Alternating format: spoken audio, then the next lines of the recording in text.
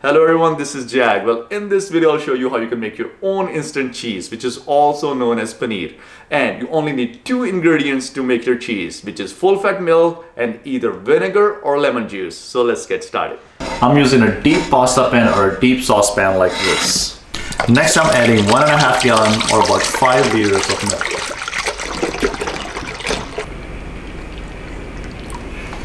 Next, set the heat to medium. Bring the milk to boil, however, keep an eye on the milk so that it does not boil over. Right when the milk reaches boiling point like this, turn the heat off so that the milk does not boil over. I'm using apple cider vinegar to separate fat from my milk. You can also use lemon juice as well. Add 1 tablespoon of vinegar at a time to your milk until the fat from the milk separates from the water. It might take 2 or 3 tablespoons depending on the amount of milk you have. Alright, there you go. The fat has separated from the water. This is what you're aiming for. At this point, we don't need to add any more vinegar. Next, I'm using a saucepan with a strainer like this to strain out water from the fat. Put the saucepan in the sink so that the excess water can drain away. Put cheesecloth in the strainer. Next, add all the water and fat that we just separated right into the cheesecloth. Pull the cheesecloth up so that it does not go under the cheese. Lift the cheesecloth and drain away any excess water. Put the cheesecloth back and add more fat and water in there.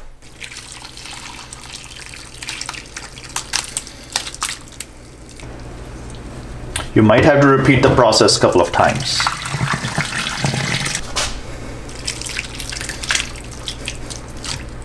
At last, gather all your cheese with the cheesecloth and then drain away all the water. Next, cover with cheesecloth all the way around.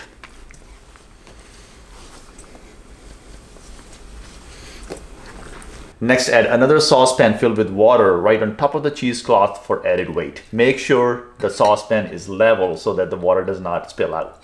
Press the pan on top of the cheesecloth to extract additional water from the fat.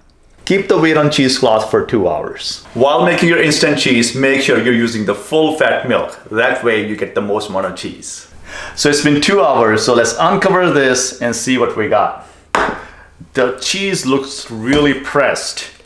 And there's additional water that came out of the cheese as well. So let's open this up and see what we have.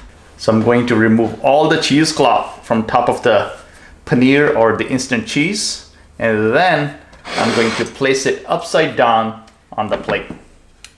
And it comes right off. Well, this wheel of cheese came out really good, and it only took 2 hours and 15 minutes to make this instant cheese, out of which 15 minutes were actual real work. 2 hours was just waiting around for all the water to drain and the cheese to compress. Well, check it out. Well, let's cut this open and see how it is. So let me take a slice out here.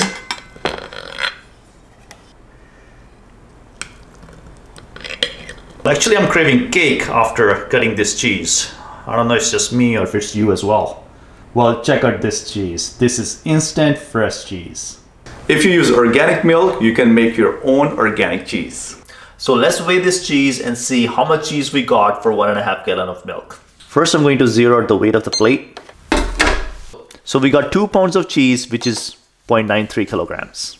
1.5 gallon of organic milk costs about $7, which produces 2 pounds of cheese. So our instant cheese is $3.50 per pound. I really hope you enjoyed this video, and I hope you can make your own fresh instant cheese and live a healthy life. And you can roast this cheese, add to your sandwiches, salads, or make spinach and cheese, which is also called palak paneer. And I'll see you in another video.